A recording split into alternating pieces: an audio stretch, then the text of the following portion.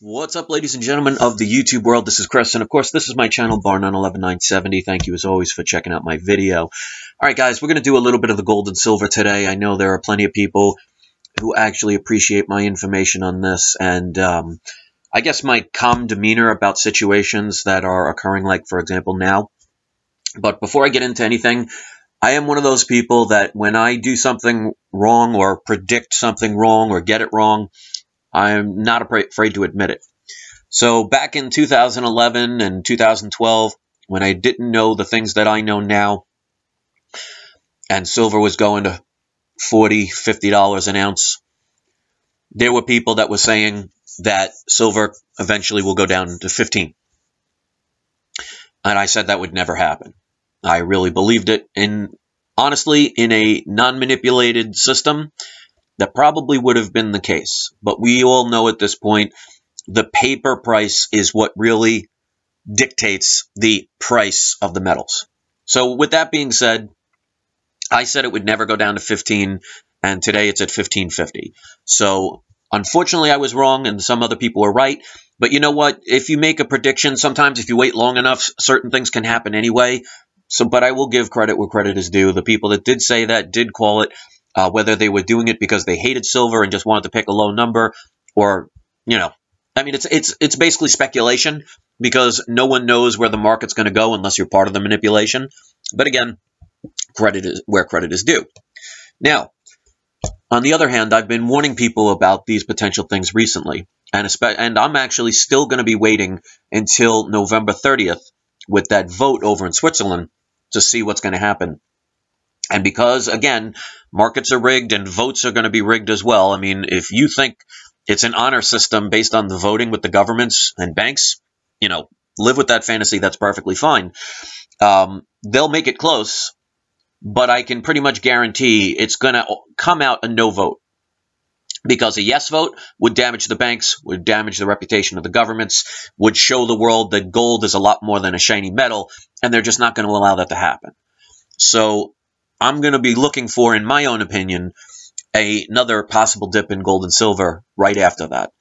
Now, throughout my history of this channel and my old channel, I've never told people, you have to go out buy precious metals if you want to survive because there's going to be some major catastrophe and only gold and silver is going to save you, and do what I tell you. I've never done that.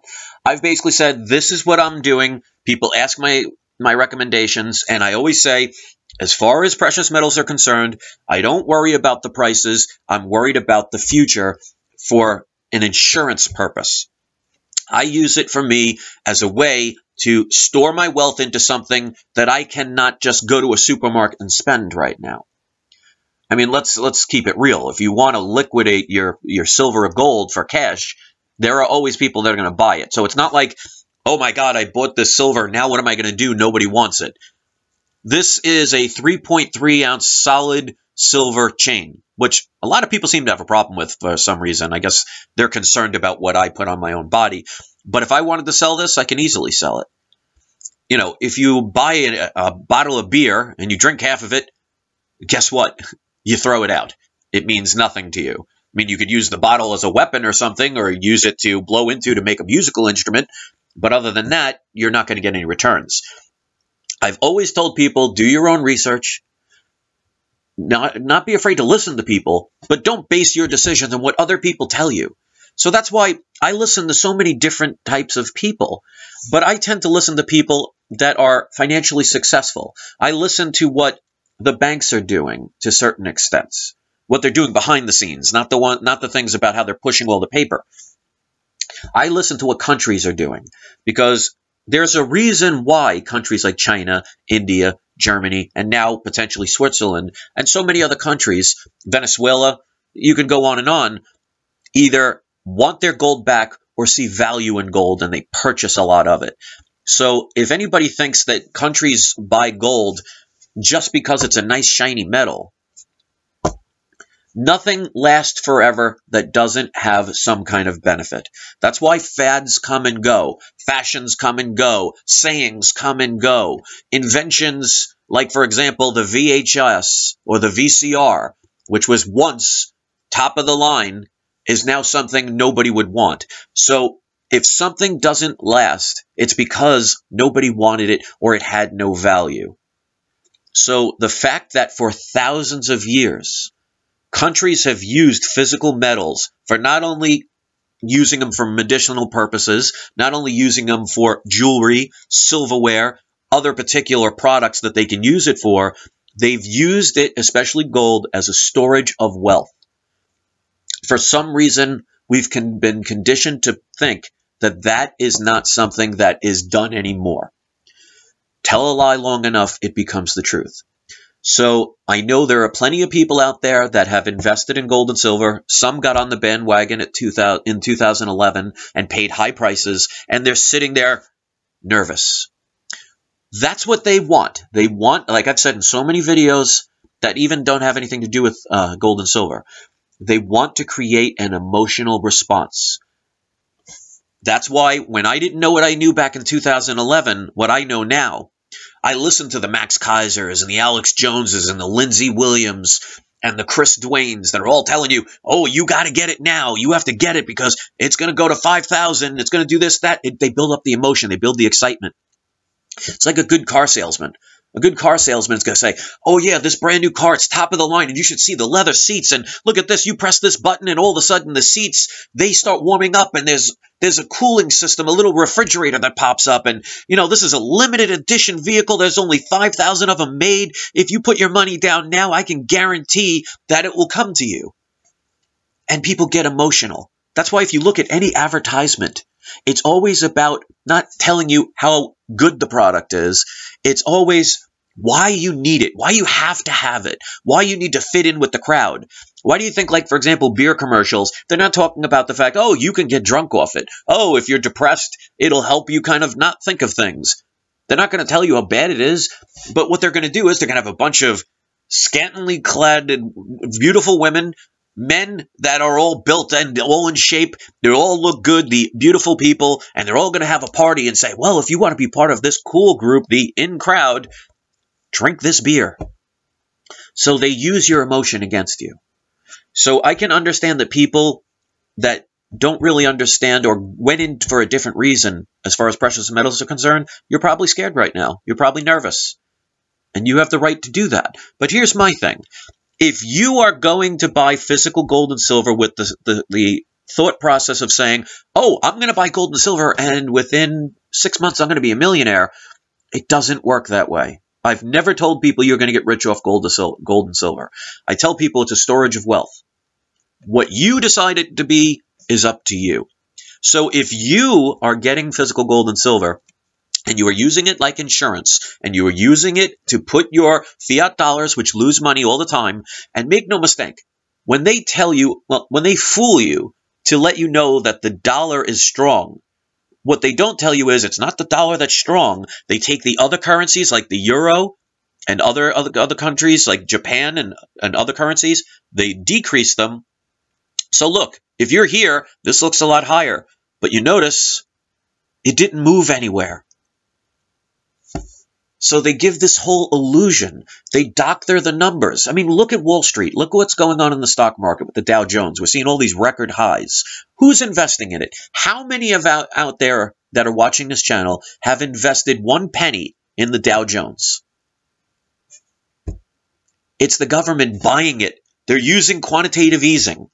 Whether it's done or not, if you want to believe just because they said it's done, I mean, let's put it this way. If you believe a politician at this point, and you don't see the agendas that they have, you know, you're just living in a fantasy world. Actions always speak louder than words. So when I get my physical gold and silver, I have been getting it as a storage of wealth. I use it as protection. And I'm not worried about the fact that the price is going down, because what I see it as is, number one, I started collecting since I was a kid. So I have lots of gold and silver, well, not a lot of gold coins, but I have a lot of silver coins that before I even knew any of this stuff even existed, I enjoyed collecting them. So there's that enjoyment factor, because I've always said to enjoy what you do. Don't do it just to say, oh, I'm going to make money and I don't care what happens. If you don't enjoy what you do, it becomes work. So because of the fact that I get the physical metals and I enjoy doing it, I love getting them in the mail. I love opening the boxes. I love these different coins and different varieties. And and different shapes and sizes and weights that when it drops in price, I'm like, wow, that's a sale. I mean, just imagine if you were going to buy a house and you had $250,000 to spend, and the house of your dreams is exactly $250,000. Then you go back a week later, it's now reduced to $100,000. You're not going to sit there and celebrate? I mean, come on. The less money you spend on something that you enjoy getting, the more of it you can get. Or the extra money you can use to put gas in your car, to pay your bills, and go on a vacation, to do something else. I've been investing in some graded comic books. I haven't done that since the mid to late 90s. I stopped doing it, and I'm enjoying doing it. When you enjoy what you do, you will always be happy. The only problem is, and this is one of the biggest things I find absolutely ridiculous on YouTube, is for some reason there are people out there who do not agree with what I say, and they feel it is their duty to come to my channel and attack people because their perception of what I'm doing is different. And they feel the need to ridicule, attack, insult, and abuse people who, first of all, they don't know. Second of all, they're not friends with, they know nothing about, and don't see that they have the right to do whatever they want. I mean, I'll give you a prime example. I do not collect Barbie dolls. That is not my thing. I don't care how much they're worth. But I'm not going to go on a channel where a person is, their channel is all about Barbie dolls. And they're talking to people, oh, how you could collect this certain doll, and which ones are rare, and which ones are valuable. I'm not going to go to their page and say, oh, you're an idiot. You like Barbie dolls? Really? I think that's stupid. I think you're a jerk. I think you're not going to lose any money. I think you're trying to scam other people so they could buy your Barbie dolls. What do I care? There's a thing called live and let live. So that's one of the reasons why I just don't understand the need to some people. I mean, I get it. Some people don't like gold and silver. So don't buy it. Why are you watching programs about things you don't enjoy? How does that make sense? So instead of you going to do something that makes you happy, lifts your spirits, raises your energy and vibration, you decide to go to a place that makes you angry. Oh, I hate that person. Oh, I hate what he talks about. Oh, I hate what he believes in. And you wonder why you might be bitter, angry, alone, miserable, looking very worn out, unattractive. You start drinking too much, smoking too much, abusing too much. You're spending your life being so angry over what people's choices are. So here's the thing, ladies and gentlemen. Do what you want. Don't do it for other people's approval. Don't do it for the wrong reasons. And don't do it just to do it because somebody else told you it's a good idea or somebody else tried to convince you it's a bad idea. So many people come to my channel to criticize my choices. They criticize the chain. They criticize what I do with my hair. They criticize my weight. For some reason, they call me fat. I don't understand that. I'm under 200 pounds, and I'm about 5'8". If they want to consider that fat, you know, that's perfectly fine. But, I mean, for somebody to go out of their way to do that is just silly. And these are the people that don't even show themselves. So I talk about these things to let people understand that, especially if you make your own channel, whether you're talking about video games, whether you're talking about Barbie dolls, whether you're talking about gold and silver, whether you're talking about the government, whether you're talking about what soup you had that day, there are always going to be people for some reason that will take their limited time for the day, and instead of doing something fun and exciting, they will go and hurt you to make themselves feel better. So if you're pressured into doing something, why? Why do you allow it? Because I've said in several different videos, it's all about choice. Everything that you do in life should not be based on what other people's opinion of it is. Otherwise, all you're doing is living your life trying to please everybody else. And I think that's why some people hate me so much, is the fact that I don't follow the crowd. I don't do what other people say is cool or in. Like, they want to attack me because this looks like something like Mr. T would wear in the 1980s. So what? What do they care what I wear?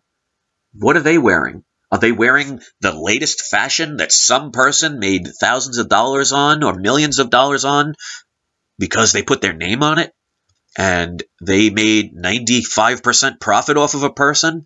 Okay. You know, a person that would spend $5,000 on a little Prada bag instead of going and buying a homemade something that made down the street $10 bag that serves the same purpose is utterly ridiculous. Now, certain things, like, for example, investments, you're paying for the quality, but you're trying to get some kind of return from it. I mean, some people have collections and they never even sell them. They give them to their children or their grandchildren, and they love the look in the eyes of their faces when they give it to them. So if you're afraid to get into gold and silver, or you don't think it's going to last, then don't do it. But don't leave your anger on somebody else because of a decision you decided to make. Because not for nothing, I don't care how much people like me. I don't care how influential my voice could be. I don't care how much people can trust me. If I told everybody to jump off a bridge and they were foolish enough to do it, who's going to get hurt? Me or them? Did I push them off the bridge? Did I throw them off the bridge? No. So take responsibility and believe in your choices. Know that you did what you did for a reason. That's why I don't worry. These lower prices, bring them on. I'll just buy more. I have no problem with that. And there will be people that'll say it's silly, it's stupid, it's foolish, it's dumb, it's this, it's that, I hate it, I don't like it, it's waste of time. What do I care what they think? They don't put food on my table. They don't help me earn a living. They don't dictate what I do. So it's just nothing more than opinions. It's just when some of them go and cross the line and do certain things that are just way out of line, I just don't understand that. That's why all of these quote-unquote hater people, I don't even go to their channels. I don't watch their videos. None of them do anything positive or constructive. So anyway, I'm going to keep this video, well, I guess I can't say it's too short because it's almost 20 minutes, but if you are into the physical gold and silver, congratulations. Have fun with it. Don't worry about what's going on right now. If you're doing it to make lots of money, you're probably pooping your pants right now. Because I've told people all the time, if you do it for just the purpose of trying to make money, you're in the wrong business. And that's one of the reasons why I will not invest in the stock market. You could make lots of money, but it's a corrupt system, and you're helping a corrupt government by feeding them income, so you could make a couple of $1,000s. And I've always lived by this certain motto. Just because you can doesn't mean you should. So I'm not going to invest in a corrupt system. That's why when I finally learned all the things I learned, I took my money all out of banks. I canceled all my credit cards. I shop mainly from local businesses. I try and eat more organic products. I make my own organic products and I sell them to become independent from a corrupt system. I am doing what it takes and creating sacrifices. Could I make a hell of a lot more money working for the system? Absolutely. I mean, please, you can get tons of money selling drugs. You can get tons of money selling guns. You can get tons of money murdering people. Doesn't mean it's right. Do what you do because you want to do it. And do the right thing. That's what I try and do. And that's the one thing some of these people will never understand. So stand up for yourself, believe in your choices, and don't let other people persuade you. And don't feel that you have to fit in. Because then you're just a follower. Be an individual. Learn to love everybody, but learn to respect everybody's decisions because they have the right to make them. Nobody has the right to tell anybody else what to do. And that's one of the reasons why I'm all for, like our original forefathers were, for a small limited government. Because as you could see, the more government takes control of everything, the more limitations you have. And in other words, somebody else is telling you what you can and cannot do. And they steal all your money, and they manipulate the market, so things like this, what are happening, happen. It'll go on as long as the people allow it, because like I've always said, it's always about choice, it's always about consent, and consent can even happen when you don't say a word. Thanks for watching, guys. Enjoy the rest of your day. This is Barn on 11970 saying thank you for watching. Don't forget to hit the like, favor, subscribe. Help my channel grow by sharing it on your social networks. And if this is the first time you've ever watched one of my videos, I would love for you to check others out. Go to my must-watch page on the main page of my channel. Hit the subscribe button, and let's start working together. So thanks for watching, guys. Peace.